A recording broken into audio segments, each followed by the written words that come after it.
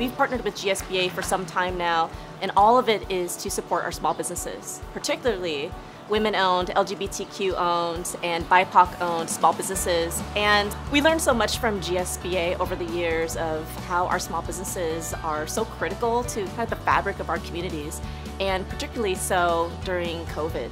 Last year, we witnessed the temporary and even permanent shuttering of our locally owned small businesses, devastated by COVID-19 and the economic downturn.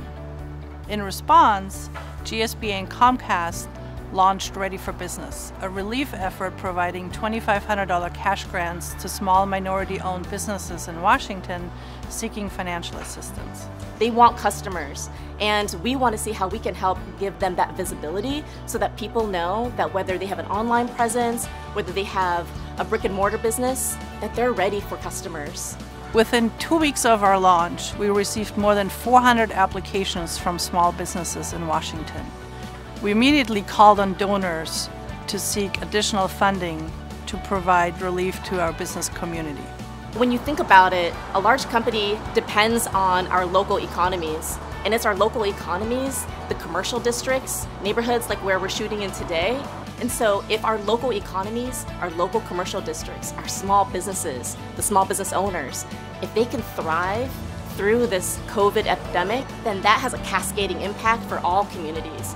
Thanks to local organizations like Comcast, T-Mobile, Microsoft, US Bank, Harborstone Credit Union, Verity Credit Union, local churches, and others, Ready for Business was able to provide $2,500 cash grants to over 60 small minority-owned businesses in Washington seeking financial assistance. And while we are proud of our accomplishment, more needs to be done. Small businesses still need your support now more than ever before. So, we're at it again with Comcast. Together, we are proud to announce that Ready for Business relief efforts will continue into 2021, seeking to provide $2,500 cash grants to additional 60 small businesses.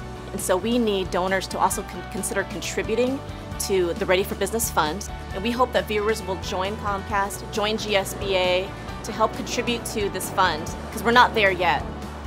A cash grant of $2,500 may be just the help needed to reprint a menu, to hire somebody for a deep cleaning, to purchase a computer, make a repair.